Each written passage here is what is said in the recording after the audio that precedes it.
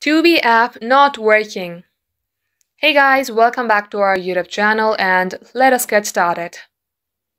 Let's head over to our Play Store first. And at the top search bar, type in Tubi.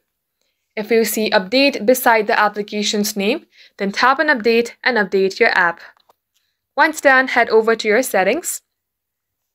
Here scroll below onto the option of apps and search for Tubi. For instance, if this is your Tubi application, under app info page, you will also see the option of storage. Tap onto storage and clear the data. Before that, make sure that you remember your credentials to your Tubi account. Then tap on delete. Now see if this fixes your Tubi app not working problem.